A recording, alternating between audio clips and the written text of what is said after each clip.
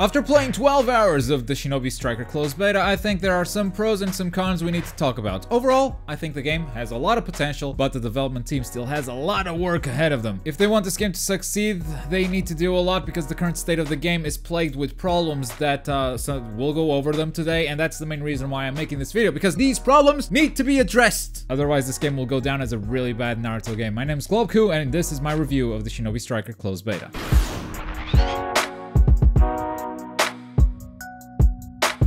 So obviously there are a few things where we're gonna have to give this game a pass because it is a closed beta, it's still lacking a lot of content, but we fully expect to see way more in the final game. We expect to see more game modes than simply just capture the flag, more maps as well, more customization options, not only visual options for our custom ninja, but also more options for jutsu, which will certainly come with the introduction of more characters in the future. So assuming all of that is in place in the final game and we actually have a decent amount of game modes and the game modes are fun, okay, let's say we have a good game with a lot of problems. That's basically where I'm at right now.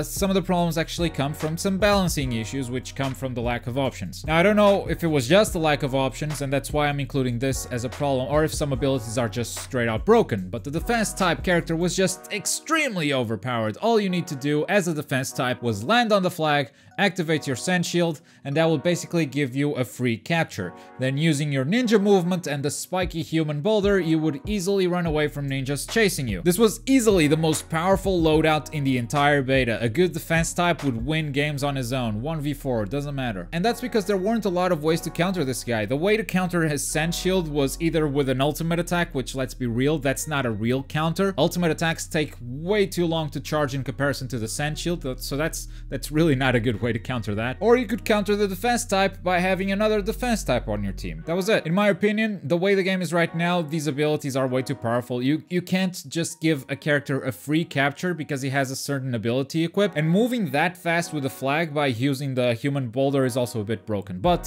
balance changes are also sure to come in the future, and we also don't know if certain abilities that get announced will be able to counter the sand shield a lot better. So maybe the sand shield at launch won't actually be a problem, but right now it is certainly a problem. The balancing issues don't stop there, however. Let's take two very similar abilities, the Chidori and the Rasengan. These are on completely different levels in the game for no apparent reason. I found the Rasengan to be completely useless. It misses more often than not. While the tracking on the Chidori, it was almost always on point. Why is there a big difference between these two jutsu? They are on the same level in the anime. Like, you clash with those two jutsu in the anime. I can't tell you why they are so different, but if you're using the Rasengan, chances are you'll miss, at least more often than when using the Chidori or the Raikiri. These tracking issues surpass these two jutsu, however, because the game tries to assist you way too much, in my opinion. Remember how defense type players are able to get away with the flag by using the human boulder jutsu? Well, in theory, you could do the same with the Chidori or the Rasengan. You would just use it in midair and fly away from your opponents, but in the game, you can't do that, because if there's an enemy player anywhere near you, it doesn't matter whether you're pointing your thumbstick away from the player, the game will always target that enemy. Even if you're not locked on, this is still the case. And it can be very disorienting because sometimes the enemy isn't even in your line of sight. Maybe you didn't even know the enemy was there. You were just trying to get away as fast as possible. And that's why I think, in my opinion, the game assists you way too much. If you're not locked on, the game should not seek a target. If you're clearly pointing in a direction with a thumbstick, the character should not be going the opposite direction. It should not be tracking the nearest enemy, and this makes it impossible for us to use most jutsu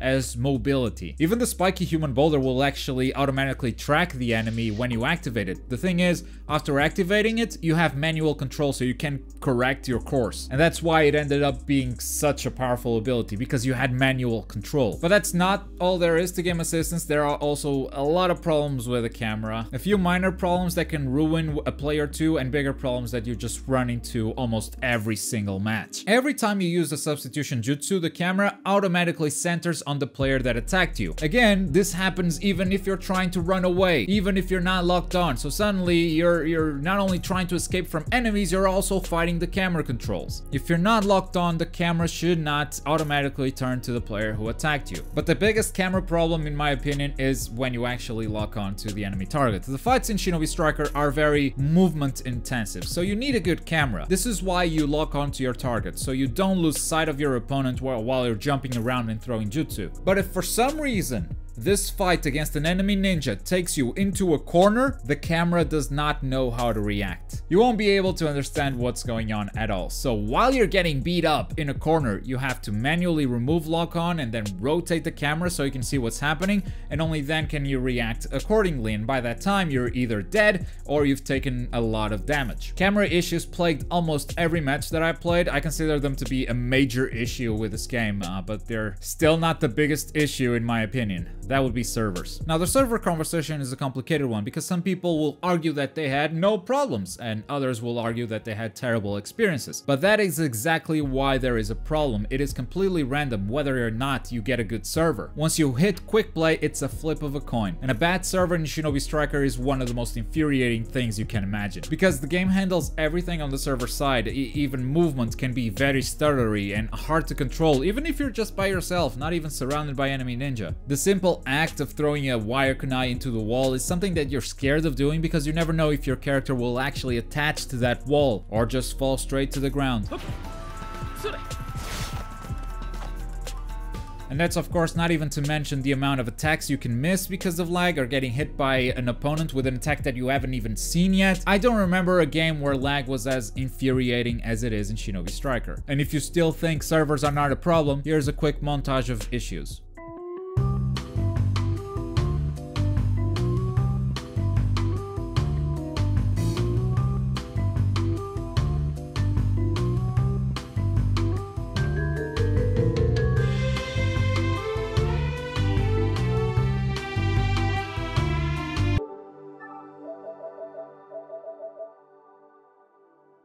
I did have good servers and some very pleasant matches, and we'll talk about that stuff later, but a competitive game that is multiplayer focused cannot have servers like this. People give Storm games a pass because it has story mode in addition to multiplayer. Here, the focus is multiplayer. The game will not get a pass if we're flipping a coin every time we join a match. Imagine that they add competitive, and you join a match and you lose your rank because you got a bad server. That's something that's completely out of your control. I mean, even the overall game just looks like it has performance issues when the servers are bad, like there are frame rate drops or something. It's a mess, it's unacceptable, and this must be addressed before the game launches. If the game launches with servers like this, then it will be too late. The game will get a bad reputation.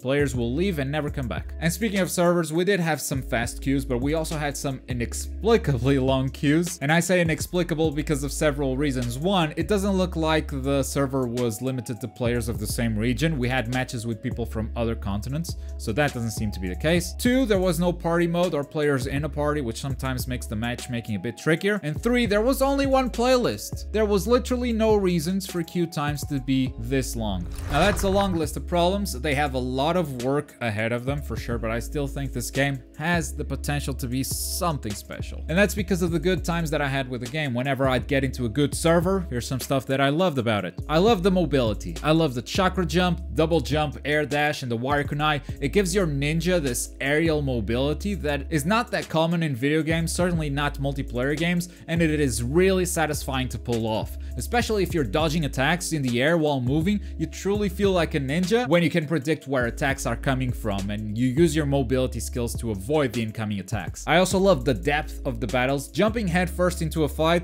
was almost always a sure way to get you killed. If you were playing against a more experienced player, that was just not the way to approach these battles. And that's awesome because there's a strategic layer to it that is not obvious at first sight. Knowing when to use your substitution jutsu is of the utmost importance because the cooldown on that ability is pretty big. So coming from the Storm games where you can just use 4 substitutions in a row, this should make players a bit more careful on how they use that ability. I saw many players using it after getting hit by a kunai from far away, and that's just a mistake. From that moment, I knew those players were vulnerable to my attacks because the substitution jutsu was gone, unless of course you were talking about Kakashi with his Sharingan ability, which made things a little bit tougher. But in lag-free servers, fights were very tactical. You can even win a 2v1 fight if you're using your abilities in a clever way, and when you fight as a team, that complexity only goes up, and I think that's what will keep this game alive for a really long time. time, figuring out different team comps, which jutsu to bring into battle, what works best when cooperating with your teammates. Now, in the beta, the cooperation was mostly non-verbal, as voice chat was not enabled for the beta, and the chat wheel, it really isn't the best, but when you could read each other's minds, it was pretty epic. And finally, I love how the different character types play. Well, almost all character types. I think the attack types got the short straw on this one. The loadout for the custom Shinobi attack type was, oh, so bad. Kakashi was really the only one saving the attack types, but standing back and healing your team from a safe position as your custom ninja, or actually being closer to the battle as a healing type still, but with Sakura, who actually had a loadout that allowed her to be a little bit more aggressive. With the defense type, you would get up in the face of danger because your sword was incredibly powerful. You had a shield and a human spike boulder. Or playing as the range type, interrupting jutsu from a distance with your infinite kunai, or just throwing jutsu from a distance as well to support your teammates. That made for some variety in gameplay. It kept the beta fun, so I can only imagine how much fun it will be once we actually have all the abilities to try out. Assuming, of course, all the problems get fixed. Now, I had a few minor problems that I don't think are worth getting into right now, but just so you get an idea of what I'm talking about. Why does the Kirin only deal damage on the first strike if the lightning strikes the area for a good 3 seconds? That's a weird disconnect between the visual representation of the jutsu and what it actually does in-game. A lot of abilities have this disconnect, they need some work, but those are problems that I think can actually be addressed after the game launches. For now, this is my letter to the developers.